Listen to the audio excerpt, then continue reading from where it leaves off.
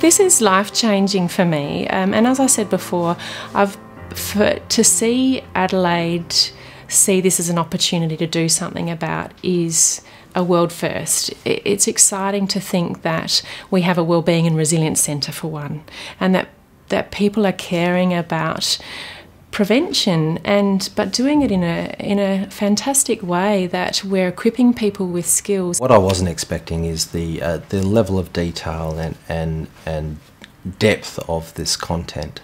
Being able to train other people or spread this ideal is something very exciting to me, and I'm really looking forward to sharing it with my family. You know, we got to have a look at the agenda for the course, and I thought, that's all stuff I know a bit about. And so I came in with an open mind, but it's been better than I thought it would be. So to be perfectly honest, the delivery of it has been really, really good, and so yeah, I've been surprised at how good it's been. I also really like the concept of, boosting wellbeing. So it's not looking at a deficit model, and it's not looking at pathology or illness, but it's looking at how can we make things even better, what is right with you, and how can we build on that so that when these rough times do come along, as they invariably will because that's life, how can you be buffered or immunised against these adverse effects using the skills that you already know. So I think a lot of the techniques are really practical, and for me practicality and pragmatism is just so important, because one size doesn't fit all, and I'd hate to think that people use this as a one size fits all, because it doesn't. You've got to look at your client base, you've got to look at the context, look at the environment they're in, and tailor this stuff. Unfortunately, the way they're presented the information and the resources allows to be very much tailored and made specific.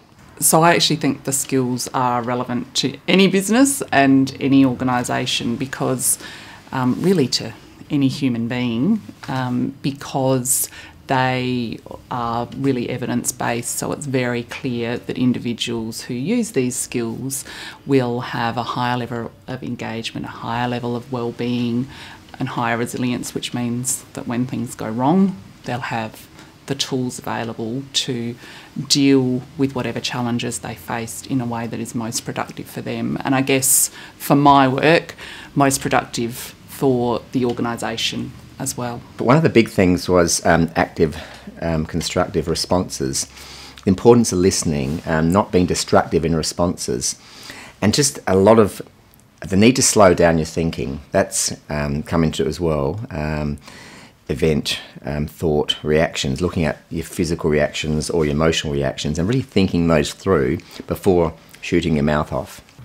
Also talked about strategies of mindfulness, being more present in the moment. Things like balance your thinking, which is a very simple tool to work out, am I jumping to conclusions? Am I only looking for evidence that I want to see? They call it cultivating gratitude, which is really just finding the positives in your situation and consciously finding positives in a situation and taking a moment to think about the things that are going well and things that you're grateful for. Another thing is actually the networking here. It's been just terrific catching up with other people, like-minded people who are really keen to make a positive difference to the lives of others. It's a compliment to the facilitators for them to create that energy. I mean, if we could bottle that energy and take it out there, the world would change right now.